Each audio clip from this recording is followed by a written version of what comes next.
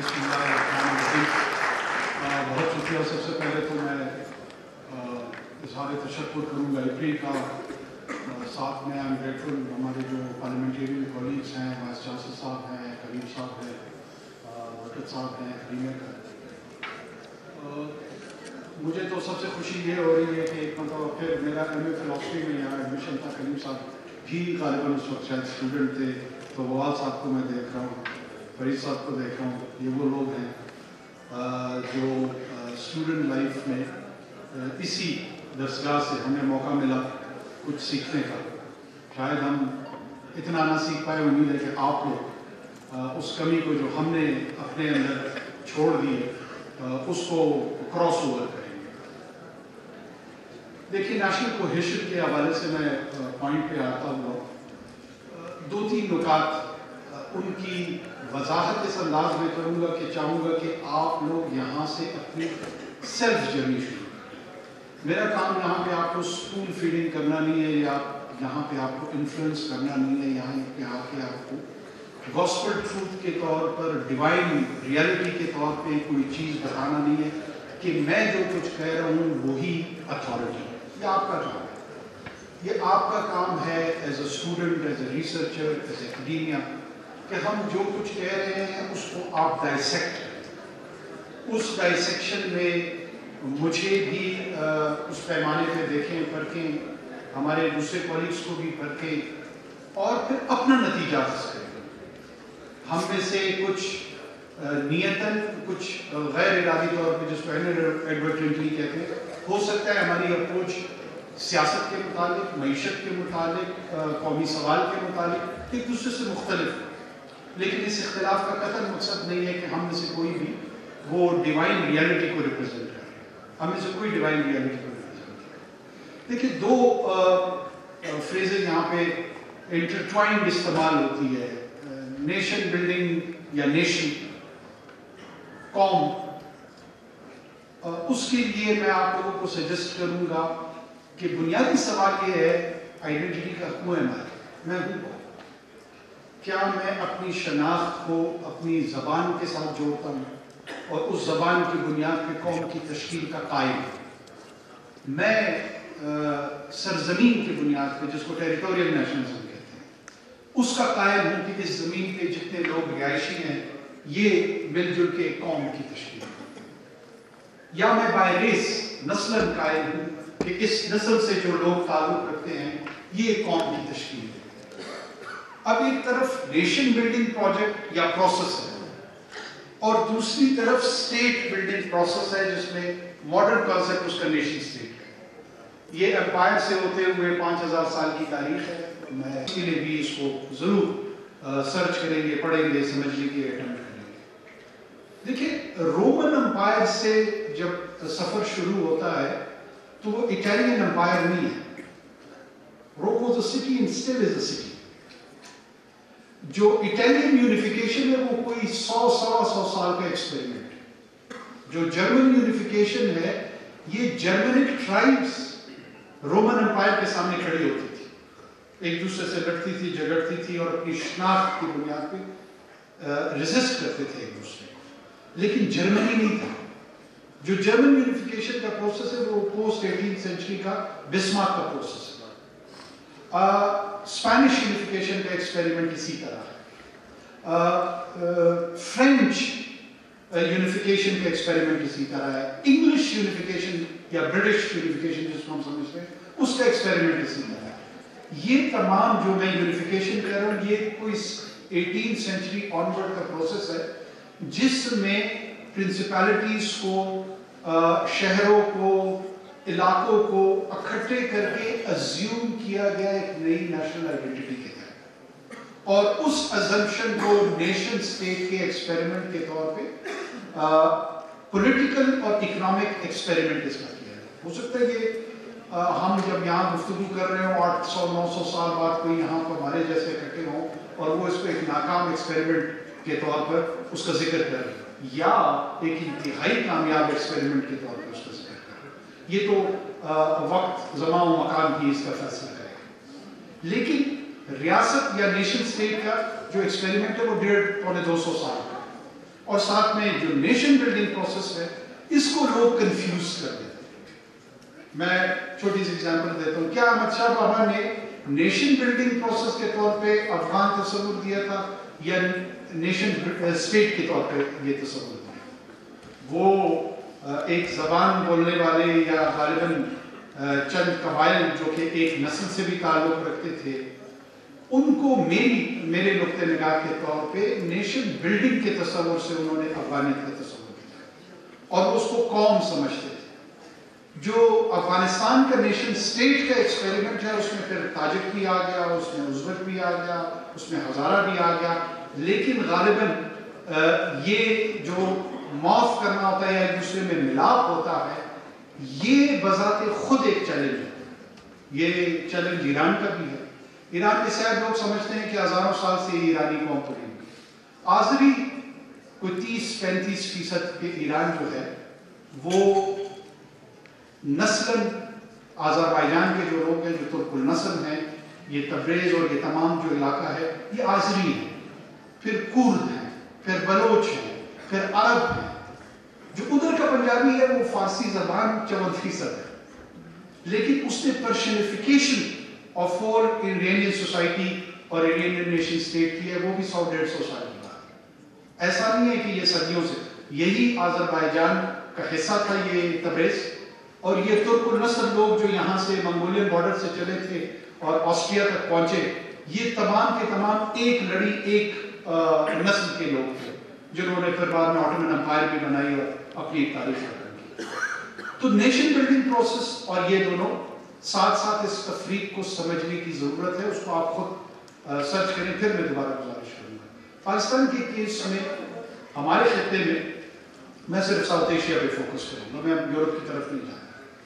جو Indian federalism ہے, Pakistani federalism ہے, بنگالی یا بنگلہ دیشی, بنگالی میں اس کو نہیں کہتا, بنگلہ دیشی فیڈرلزم ہے, سری لنکن فیڈرلزم ہے, ان تمام کی اپنی اسٹرینتھس بھی موجود ہے اور اپنی ویکنیسز بھی موجود ہے. ہمارے ہاں ابھی ہمارے آنریبل کولیگ ثنا صاحب نے ڈیٹرگریشن کی بہت زیادہ تذکرہ کیا اور رائٹلی سو. محرومیت پہ بات ضرور ہونی چاہیے, یقیناً ہونی چاہیے, لیکن اس کو اپروچ کیسے کرنا ہے غالباً ہو سکتا ہے اس میں ہمارا اختلاف ہے. اس پہ تو شاید نقطۂ اتفاق ہو کہ ہمارے لوگ محروم ہیں. اس کی وجوہات کیا ہیں؟ آپ فیڈرل گورنمنٹ کو سمجھتے ہوں گے ذمہ دار, میں ہو سکتا ہے اس کی ذمہ داریاں اس کے علاوہ بھی سمجھتا ہوں. اگر فیڈرل گورنمنٹ ہو اس کے علاوہ بھی اس کے ذمہ داران میری نظر میں ہیں. جو ڈیولپمنٹ کا پیراڈائم ہے ان 3-4 فیڈریشنز میں ساؤتھ ایشیا, وہ ورٹیکل اور ہاریزنٹل اگر آپ دیکھیں تو ہاریزنٹل ڈیولپمنٹ پیراڈائم نہیں ہے. 200 سال کی ہماری برٹش راج ساؤتھ ایشیا میں ہوئی ہے, انہوں نے ہمیں کالونائز کیا, انہوں نے بھی ورٹیکل ڈیولپمنٹ پہ توجہ رکھی ہے, ہاریزنٹل ڈیولپمنٹ پہ نہیں رکھی. ان کے ہاں کلکتہ بنا, بنگال نہیں بنا. ان کے ہاں چٹاگانگ یا ڈھاکہ بنا, بنگال پورا نہیں بنا. انہوں نے یو پی اور بہار میں انڈسٹریلائزیشن جاری کی, ظاہر کالونائزیشن کیا, کالونائزر کی اپنی پرائیورٹیز تھی, لیکن جو باقی ماندہ ہندوستان تھا وہ انڈر ڈیولپڈ تھا. اب اسی پیراڈائم کے تحت انڈین یونین اور پاکستانی فیڈریشن جو ہے نا وہ لیگیسی کے طور پہ کیری کرتی ہے. جو ڈیولپمنٹ پیراڈائم تھا ہم نے ان سے مستعار لیا ہوا تھا, انسپائرڈ. اس میں ہماری بدقسمتی یہ رہی کہ پھر ہم نے ہاریزنٹل ڈیولپمنٹ کی طرف نہیں گئے, کیونکہ واپس جاؤں گا نیشن اسٹیٹ کی طرف. جو نیشن اسٹیٹ ایکسپیریمنٹ ہے وہ ہمارے لیے بھی ایک نیا ایکسپیریمنٹ ہے, اور اس نئے ایکسپیریمنٹ میں کوسچن آف لینگویج جو ایسٹ پاکستان اور ہمارے بیچ میں تقسیم کا باعث بنا, ون آف دا ریزن, مکمل نہیں ہے. اس کے علاوہ جو پروونشل اٹانومی کے اوپر یا پروونشل رائٹس پہ یہاں پہ موومنٹس بنی, اور انہوں نے پنجاب کو ایک نقطۂ اعتراض کے طور پہ سامنے رکھتے ہوئے اپنی پولیٹیکل جو سلوگن تھی یا جو پولیٹیکل نیریٹو تھا. بلوچستان میں ہم پروونشل اٹانومی کو 60 کی دہائی میں ون یونٹ کے خلاف لوگ لڑے ہیں, پھر ایم آر ڈی کی تحریک میں مارشل لاء کے خلاف لڑے ہیں, مختلف پولیٹیکل سٹرگلز یہاں پر ہوئی ہیں, اور یہاں کے سیاسی اکابرین نے اپنی اپنی کنٹریبیوشنز کی ہے. اس کی ایونچولیٹی کیا ہوئی ہمارے کیس میں؟ اس کی ایونچولیٹی ہمارے کیس میں یہ ہوئی کہ 2008 میں آپ کو Cohesion کے انڈیکیٹر، سوشل انڈیکیٹرز ابھی ہمارے سامنے آئے، آپ کو ایک چنک 2-2.5 ہزار ارب روپے کا شاید ان 20 سالوں میں لگ بھگ ملا ہے۔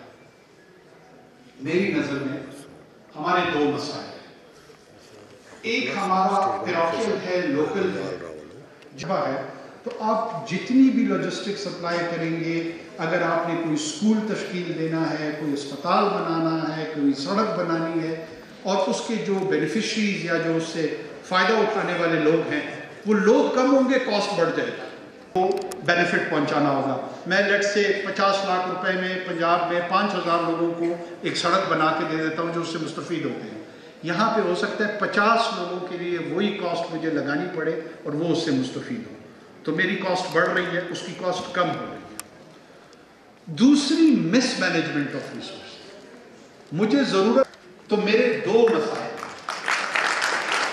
ایک ٹرانسفر آف ریسورسز جس کے لیے مجھے بالکل لڑنا چاہیے اور اسٹرگل بھی کرنی چاہیے، اس میں کوئی دو رائے نہیں ہے۔ یہاں پر آپ کہہ رہے ہیں کہ آپ کے اساتذہ کے جو سیلریز ہیں وہ 20 دن یا 25 دن یہاں پہ لیٹ ہو رہی ہے، وقت پہ نہیں مل رہی۔ ہم نے یہاں پہ ہمارے کیونکہ ہم اوپن ڈائلاگ کر رہے ہیں، اس میں ناراض ہونے کی بات نہیں ہے، پلاننگ کے حوالے سے دنیا میں دو تصورات ہیں، ایک یہ ہے کہ آپ نئی یونیورسٹیاں تشکیل دیں، دوسری یہ ہے کہ آپ بلڈنگز پہ بالکل انویسٹ نہ کریں، کنسٹرکٹ کر کے بلڈنگ کا آپ کسی ٹھیکیدار اور کمیشن کے حوالے سے تو فائدہ اٹھا سکتے ہیں، ایجوکیشن کی کوئی خدمت نہیں کر سکتے۔ ہم نے 3-4 بلڈنگز کریٹ کر دی ہیں جو آلریڈی سروس پرووائڈر تھا، یہاں پہ ہم نے کتنے پی ایچ ڈی پروڈیوس کیے، کتنا ہم نے ہیومن ریسورس میں انویسٹ کیا، کتنے ایم فلز ہم نے پروڈیوس کیے، کتنے لوگوں کی کیپیسٹی کو انہانس کیا۔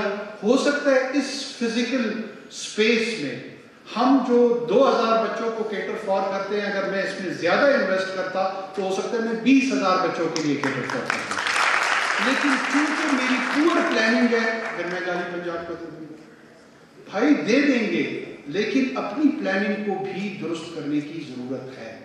ہم نے مجھ سمیت پلیز اس کو ہمیں یہاں پہ آنسٹ ڈسکشن کی ضرورت ہے، کلیور ڈسکشن سے زیادہ۔ آپ 20 سال کے ہمارے اسکیمات دیکھیں جو as a member of legislative assembly, چاہے ہم صوبائی اسمبلی کے ممبران ہوں، قومی کے ہوں، سینٹ کے ہوں، آپ ہماری آئیڈینٹیفیکیشن آف اسکیمز جو ہیں ان سے اندازہ لگا لیں کہ ہمارے جو یہ پور سوشل انڈیکیٹرز ہیں ان کی وجوہات کیا ہے، آپ تمام حقوق کو سمجھ آئے گی، شاید اس یو این ڈی پی کے انڈیکس کو پڑھنے کی ضرورت بھی نہ پڑے۔ یو این ڈی پی کے انڈیکس سے پہلے ہمارے جو پی ایس ڈی پی ہے، پلیز اس کو پڑھیں، وہ یونائٹڈ نیشنز نے، پنجاب نے، فیڈرل گورنمنٹ نے نہیں بنائی ہے، میں انوار، میں اس کا ذمہ دار ہوں، میں اپنے باقی 3 کولیگز کا نام نہیں لیتا ہوں، میں ہوں۔ آپ دیکھیں، مجھے فالو کریں، سرچ کریں کہ میں نے کیا کیا، آپ کو پتہ لگ جائے گا کہ آپ کے سوشل انڈیکیٹرز کیوں اتنے بہتر نہیں ہیں یا کیوں اتنے بہتر ہیں۔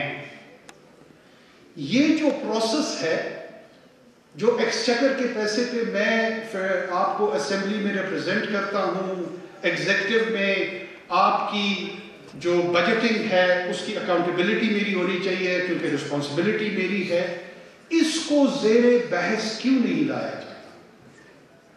کیا دنیا کی وہ سائنس ہے، کون سا you N H C R, you N D P, development sector کے لوگوں نے یہاں بتایا کہ شنگل روڈ بنا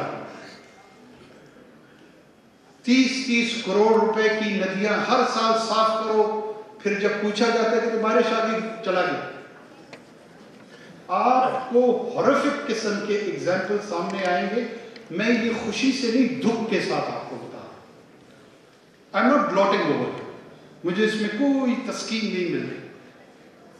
اس کے بعد جو کانفلکٹ ہے، جو لڑنا ہے، وہ ایک علیحدہ تھیم ہے، اس پہ بھی ہم بات کر سکتے ہیں، کوئی ایسی بات نہیں ہے کہ ہم اس پہ we will shy away، ہم اس سے بھاگ رہے ہیں یا اس کا سامنا نہیں کر پاتے۔ لیکن جو ڈپرائیویشن کے انڈیکیٹرز ہیں اس میں لیک آف ریسورس اور ساتھ میں مس مینجمنٹ آف ریسورس، یہ دو ہمارے بنیادی مسائل ہیں جس کا عام آدمی کو سامنا کرنا پڑ رہا ہے. کس حکیم لقمان نے آپ کو کہا ہے کہ 3-3 لاکھ روپے میں جابز بیچیں؟ کوئی انکار کر دے کہ یا نہیں بکتی ہے تو میں سرنڈر کر جاؤں گا. اگر کلیم صاحب میں آپ کے فیلو ہونے کے ناطے 2 منٹ اور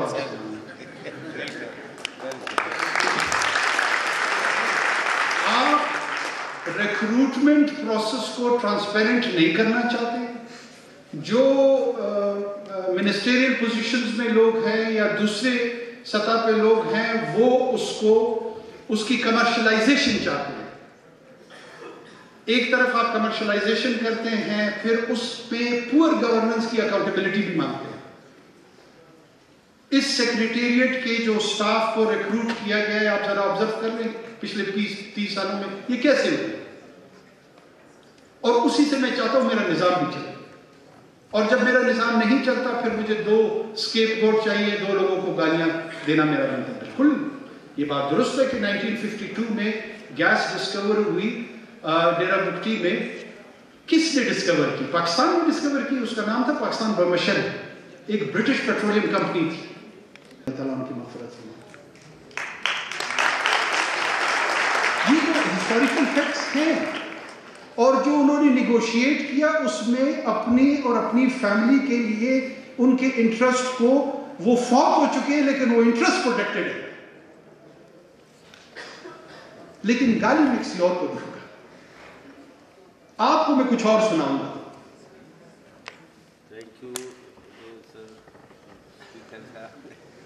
چلیں میں کچھ ریجنٹ سجیسٹ کرتے ہوئے اپنی بات ختم کر دیتا ہوں.